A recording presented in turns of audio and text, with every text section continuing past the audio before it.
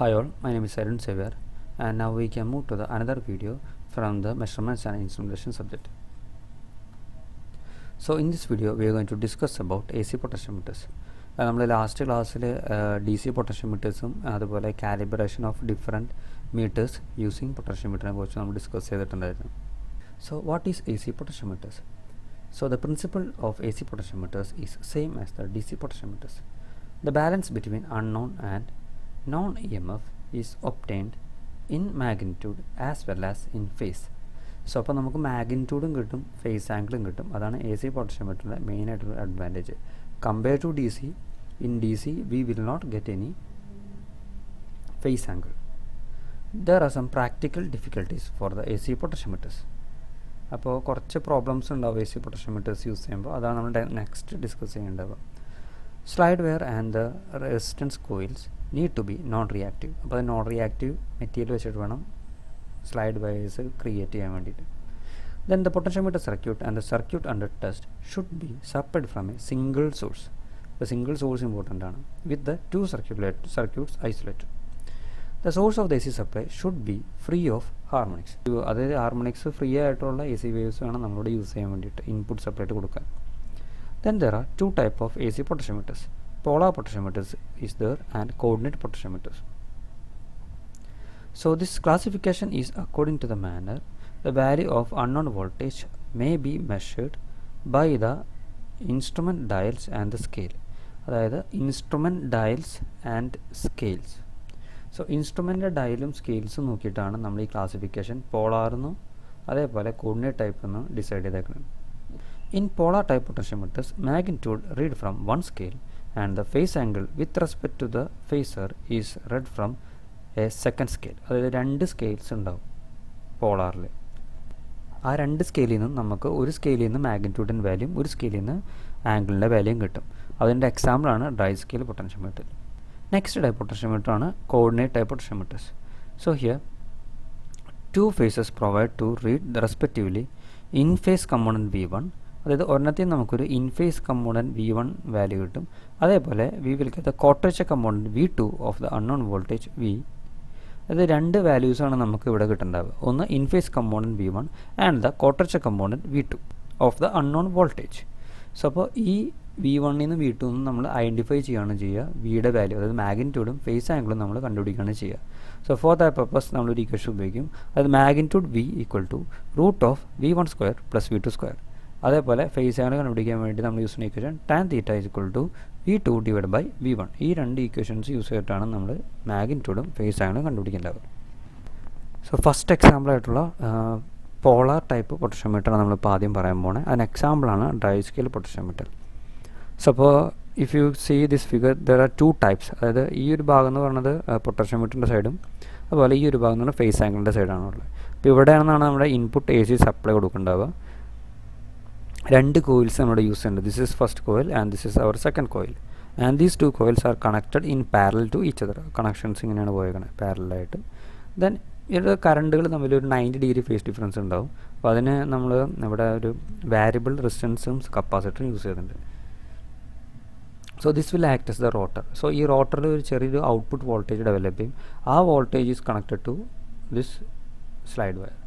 അപ്പോൾ slide wire നമ്മളിവിടെ S1 S2 mark ചെയ്തിട്ടുണ്ട്. ഇവിടെ ഗാൽവനോമീറ്റർ കൊടുത്തിട്ടുണ്ട്. And these two are the test terminals. ഇവിടെയാണ് നമ്മൾ ഇൻപുട്ട് കണക്ട് ചെയ്യുക. ഇവിടെ കണക്ട് ചെയ്യണ റീഡിങ് അതായത് ഇവിടെ കണക്ട് ചെയ്യണ അൺനോൺ AC വോൾട്ടേജിൻ്റെ വാല്യൂസാണ് നമ്മൾ റീഡ് ചെയ്തെടുക്കേണ്ടാവുക. അതായത് മാഗ്നിറ്റ്യൂഡ് നമുക്ക് ഇവിടെ നിന്നും ഫേസ് ആംഗിൾ നമുക്ക് ഇവിടെ നിന്നും കിട്ടും. ഓക്കെ, അപ്പോൾ ഈ രണ്ട് പോർഷൻ വരച്ചാലാണ് ഡ്രൈസ്കെയിൽ പൊട്ടൻഷ്യോമീറ്ററിൽ ഫുൾ ആവുള്ളൂ. ഇനി അതിൻ്റെ പോയിൻറ്റ്സിലേക്ക് പോകാം. The slide wire S1 and S2 is supplied from the face shifting circuit of the AC measurement.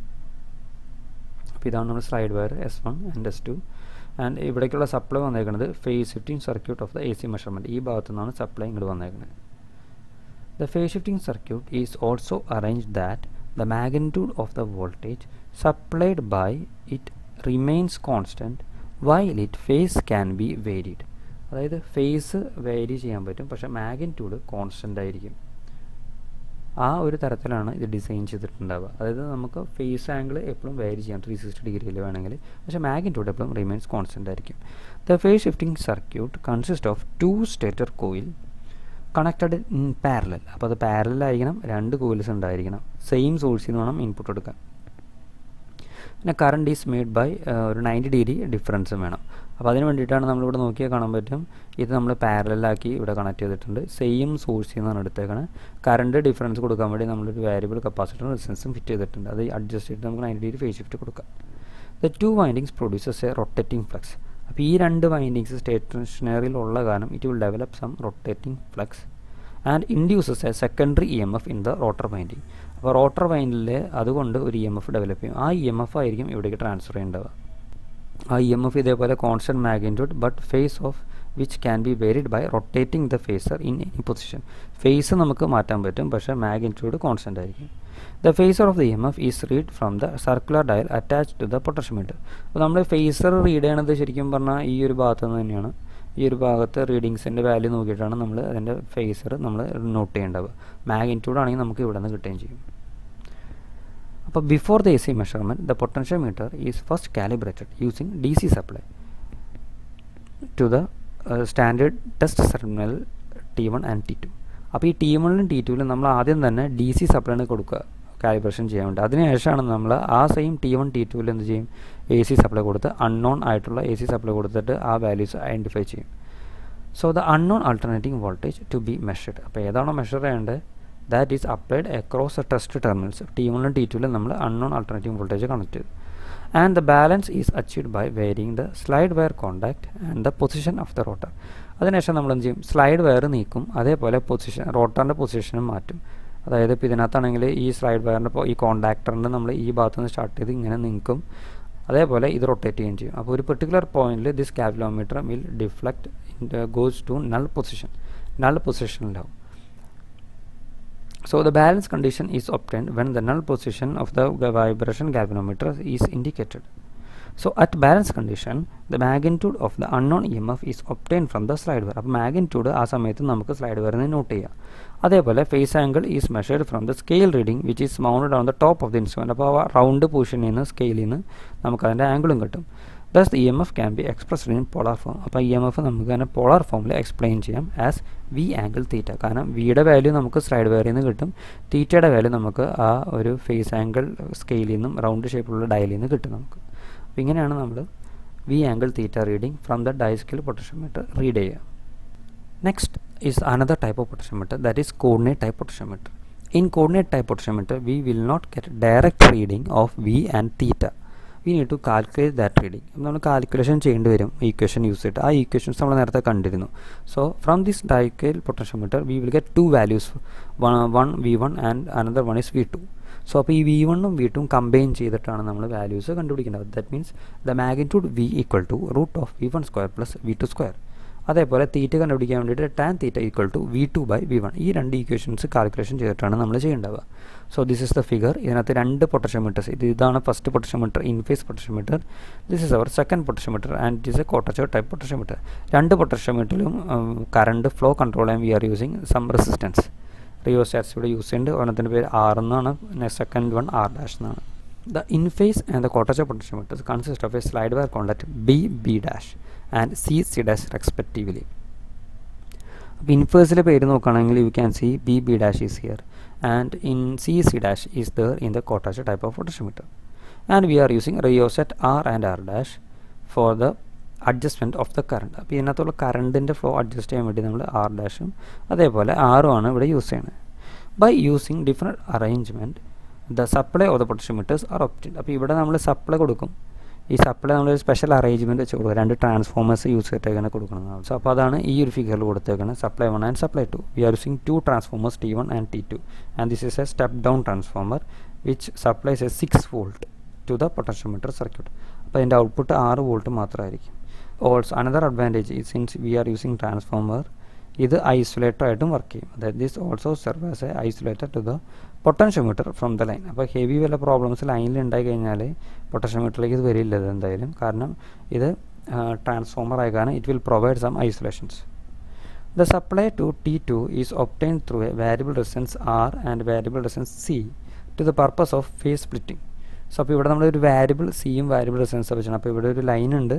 അപ്പോൾ T2യിലുള്ളത് ഒരു വാരിയബിൾ സിയും വാരിയബിൾ R ആണ് നമ്മളിവിടെ യൂസ് ചെയ്തേക്കുന്നത്. അതൊരു 90 ഡിഗ്രി ഡിഫറൻസ് കൊടുക്കാൻ വേണ്ടിയിട്ടാണ്. Then കോട്ടച്ചർ face displacement is obtained by adjusting C and R. അപ്പോൾ ഈ 90 ഡിഗ്രി ഡിഫറൻസ് വരുത്താൻ വേണ്ടി നമ്മൾ സിയും ആറും അഡ്ജസ്റ്റ് ചെയ്താൽ മതി. ഇത് ഫിക്സഡ് അല്ല, ഇത് വേരിയബിൾ ആണ്. രണ്ടും കപ്പാസിറ്ററും വേരിയബിൾ ആണ്, അതുപോലെ റിയോസാറ്റും റെസിസ്റ്റൻസും വേരിയബിൾ ആണ്. So A vibration galvanometer is turned in to A supply frequency and it is connected in series with a switch K. അപ്പോൾ ഇവിടെ നമ്മളൊരു വൈബ്രേഷൻ ഗാൽവനോമീറ്ററും ഒരു സ്വിച്ചും യൂസ് ചെയ്യേണ്ടാവും. അതേപോലെ the EMF to B measured is connected across A terminal AA' using the switch selector S3. അതായത് S3 switch use ചെയ്തിട്ട് AA' എന്ന് പറഞ്ഞ പോയിന്റിലാണ് നമ്മൾ അൺനോൺ ആയിട്ട് ഐഡൻറ്റിഫൈ ചെയ്യേണ്ട AC വാല്യൂസ് കണക്ട് ചെയ്യുക. അപ്പോൾ ആ ഫിഗർ നോക്കി കഴിഞ്ഞാൽ അറിയാം, ഇതാണ് AA' വാല്യൂസ്. അതായത് ഇവിടെ ആയിരിക്കും നമ്മൾ അൺനോൺ AC വോൾട്ടേജ് കണക്ട് ചെയ്യുക, അതിൻ്റെ റീഡിങ്സ് കിട്ടാൻ വേണ്ടിയിട്ട്. Sliding on it of both potentiometers are adjusted till the null point deflection is obtained. അപ്പോൾ ഈ AA' നമ്മൾ വാല്യൂ കൊടുത്തു, അതിനുശേഷം S3 സ്വിച്ചും കാര്യങ്ങളൊക്കെ സെലക്ട് ചെയ്തതിന് ശേഷം നമ്മൾ രണ്ട് പൊട്ടൻഷ്യോമീറ്റേഴ്സും, അതായത് B'-ഉം C'-ഉം നമ്മൾ രണ്ടും ഒരുമിച്ച് അഡ്ജസ്റ്റ് ചെയ്യും. Till we will get A null point deflection. Null deflection കിട്ടുന്ന വരെ നമ്മൾ അത് മാറ്റിക്കൊണ്ടിരിക്കണം. Under the balance condition, the in-phase component of EMF is obtained from the in-phase potentiometer, and while the quadrature component of the non-EMF is obtained from the quadrature potentiometer. So, അപ്പോൾ in-phase component നമുക്ക് in-phase potentiometer എന്നും അതേപോലെ quadrature component നമുക്ക് quadrature potentiometer എന്ന് കിട്ടും. If necessary, the polarity of the test voltage may be reversed. ചില സമയത്ത് നമുക്ക് പോസിറ്റീവ് നെഗറ്റീവ് മാറ്റേണ്ട ആവശ്യം വരികയാണെങ്കിൽ we can use the sign changing switches S1 and S2. അപ്പോൾ S1 S2 എന്ന് പറഞ്ഞ സ്വിച്ചസ് ഉണ്ട് ഇതിനകത്ത്. അത് യൂസ് ചെയ്തിട്ട് നമുക്ക് പ്ലസും മൈനസും അങ്ങോട്ട് മാറ്റാൻ പറ്റും. കാരണം നമുക്ക് സ്റ്റാൻഡർഡൈസേഷൻ പർപ്പസിനൊക്കെ വേണ്ടി നമുക്ക് DC ഉപയോഗിക്കേണ്ടി വരും ചിലപ്പോൾ. അപ്പോൾ ആ ഒരു പർപ്പസ് സമയത്ത് നമ്മൾ S1 S2 സ്വിച്ചസ് ഒക്കെ യൂസ് ചെയ്യാറുണ്ട്. Next, advantages of AC potentiometers. AC potentiometers is very versatile instrument. By using shunt and voltage ratio box, it can be measured wide range of voltage, current and resistance. So voltage ratio box use ചെയ്യണമെങ്കിൽ നമുക്ക് എത്ര voltages വേണമെങ്കിൽ വരെ ഇതിനകത്ത് wide range of voltages വരെ use ചെയ്യാൻ പറ്റും. അതാണ് മെയിൻ ഒരു advantage. And is able to measure the face as well as magnitude. അപ്പോൾ ഇതിൻ്റെ മെയിൻ അഡ്വാൻറ്റേജ് ഇതാണ്, മാഗ്നിറ്റ്യൂഡിൻ്റെ ഒപ്പം തന്നെ നമുക്ക് എന്ത് കിട്ടും, ഫേസ് ആംഗിളും കൂടി കിട്ടും. അപ്പോൾ അങ്ങനെയാണെങ്കിൽ it can be measured using power, inductance and phase angle of the coil etcetera. ഈ പർപ്പസുകൾക്കൊക്കെ അത് യൂസ് ചെയ്യാറുണ്ട്. നെക്സ്റ്റ് ഡിസഡ്വാൻറ്റേജ് ആണ് the presence of mutual inductance in various parts of the potentiometer and the inner capacitance. The potential gradient of the wires are affected. So അപ്പോൾ ഇതിൻ്റെ main ഒരു problem എന്ന് പറയുന്നത് mutual inductance ആണ് main ഒരു problem. അപ്പോൾ mutual inductance ഉണ്ടെങ്കിൽ കപ്പാസിറ്റൻസിനെയും potential ഗ്രേഡിയൻറ്റിനെയും എല്ലാത്തിനെയും ഇത് എഫക്റ്റ് ചെയ്യും.